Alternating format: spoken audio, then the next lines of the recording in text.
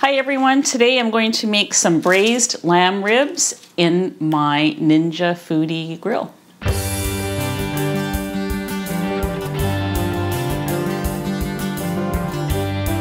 I'm Anita from KetogenicWoman.com, where I share keto and carnivore recipes and other cooking ideas. If you're new here, welcome. I hope you check out some of my other videos. And for those of you returning, welcome back. I hope you liked today's video.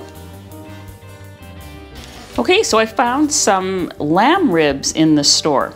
I have never seen lamb ribs. I have never cooked lamb ribs. This is a first, and I'm experimenting right here on YouTube. So that's why I've decided I'm just gonna go for broke and use my Ninja Foodi grill to make these. So it's gonna be a two-step process. I'm going to braise them, which is really just baking at a low temperature for a long time. I'm gonna do that first in here. And then at the end, I'm going to air fry them to get some caramelization. I can't even say that word. At the end, I'm going to air fry them to caramelize them. Get them nice and crusty, hopefully. So I'm going to enclose them in this. I've got foil and parchment paper. Someone told me the other day it's not good to have the foil against your food, and I didn't know that, so I'm going to try this and see how it works. I do want some salt on here, and I have this Applewood smoked handcrafted Canadian sea salt. I got it from a specialty store here where I live, so I thought, well, I'm going to give it a try. I thought smoked salt would be nice on the lamb. So I'm just going to just sprinkle some on. It's very, like it's not as crumbly as other salt. It's almost got a moisture to it. And I do like lemon and rosemary with my lamb, so I'm really just going to pile this on here just to impart some flavor. And then I'm going to fold it up. First in the parchment, and then with the foil. I might have to get another piece of foil if this doesn't quite cover everything, which I don't think it will. Yeah, I'll wrap around with one more piece of foil. Okay. Basically, I want this to cook in its juices.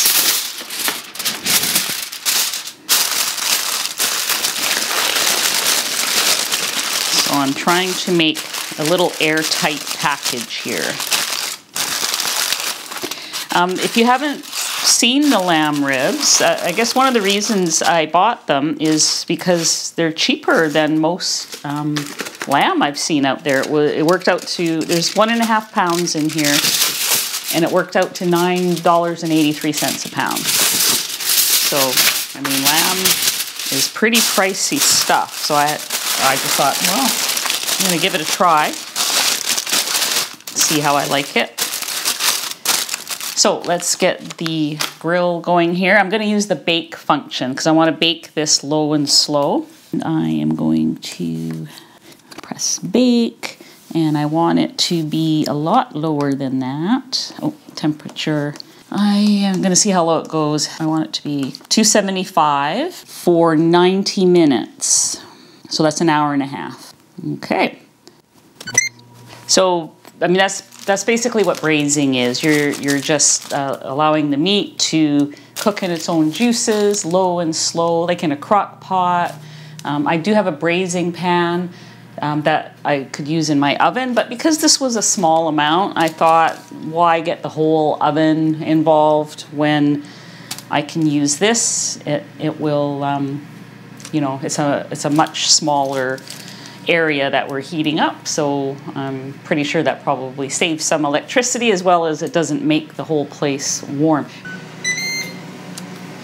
All right, it is ready for the food.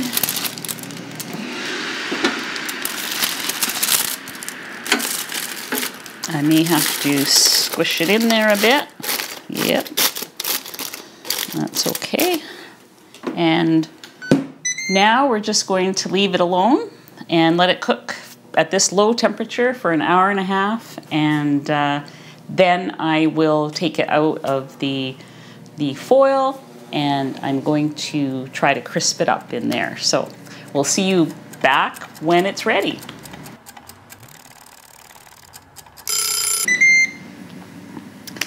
Okay, let's take a look and see what we have here. This is done.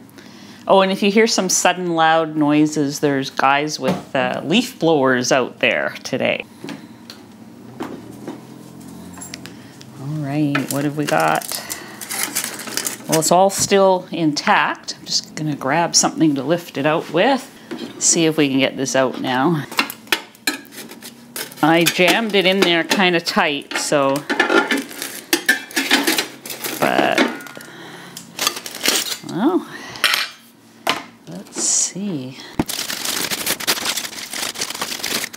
Oh, it smells amazing. I don't know if you can see it. Look at that.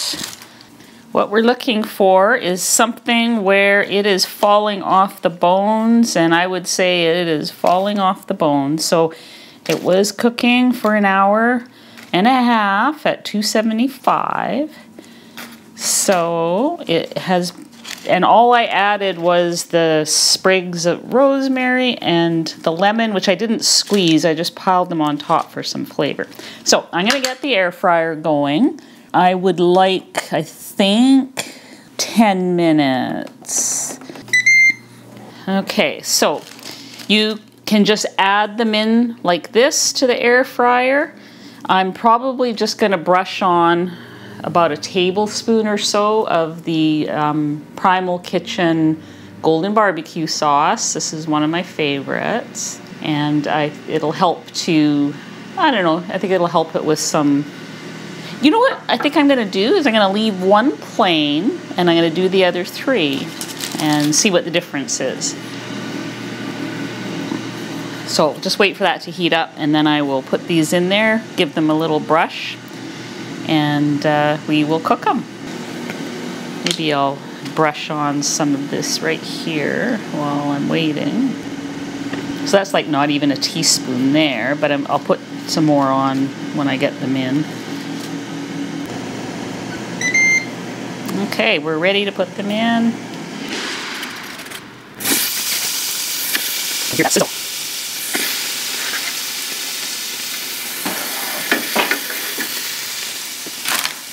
Okay, we're gonna let that go for a few minutes. I'm going to flip them in a couple minutes, put on a little more sauce, except for that one, and then we'll see how they taste at the end.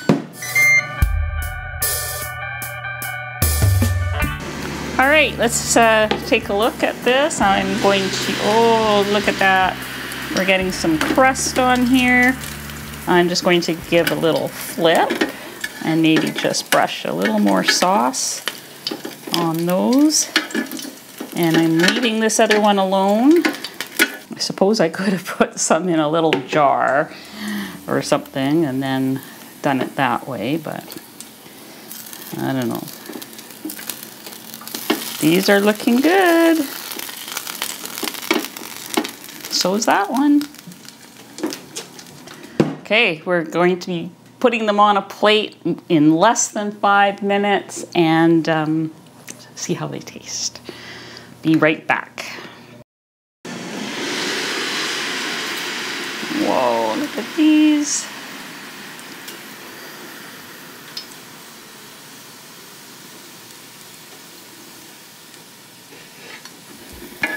All right, look at these. They are sizzling. That's the one with no barbecue sauce. These ones have barbecue. So that was about 7 minutes. 10, they might have dried out a bit. So those are the barbecue sauce. Just going to take a random rib out. There's one unflavored, and let's see here.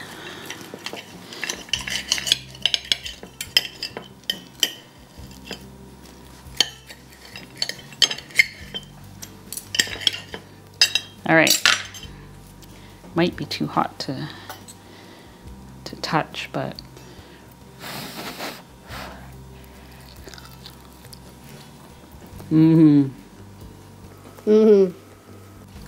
Okay, so this one is just the salt. Oh, look at, here come the dogs. They're like, that one's for me. I myself could eat it just like this. Don't worry, you guys will get yours. You will. Okay, so that is that one. And where did there's mine with barbecue sauce. And I'm gonna estimate that, you know, I didn't use that much barbecue sauce, maybe a tablespoon and a half for all of that.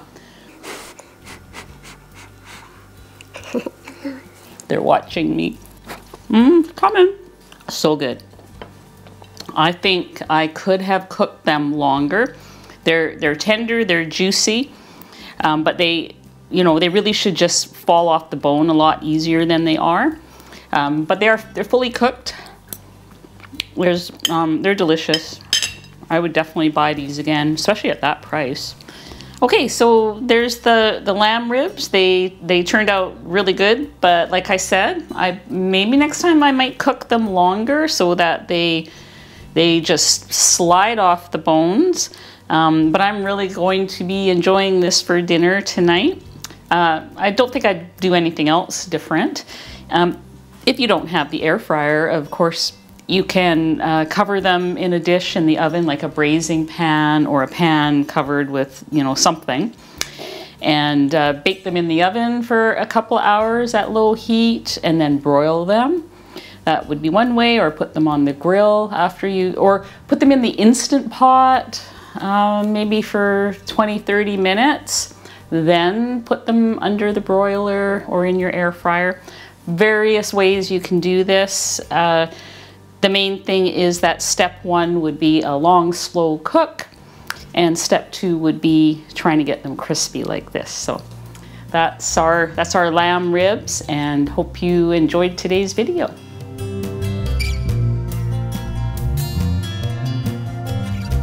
But let's see what these guys think.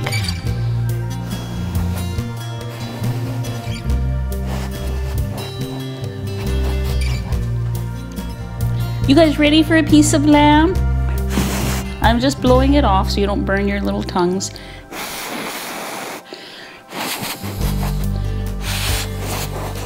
You're not taking your eyes off them, are you? So who knows how to lay down?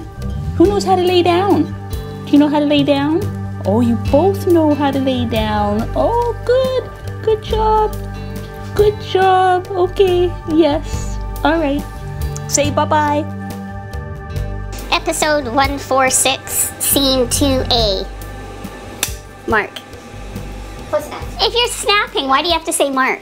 That includes you, Pippi. Quiet on the set. Get some.